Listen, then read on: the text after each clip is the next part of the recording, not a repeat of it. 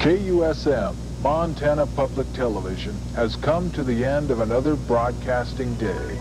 KUSM is a non-commercial educational station owned and operated by Montana State University, with studios located in the Visual Communications Building on the MSU campus.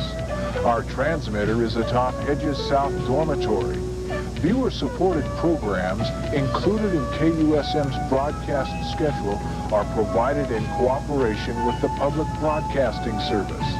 KUSM transmits on Channel 9 with an effective radiated power of 3.39 kilowatts to serve the Gallatin Valley area.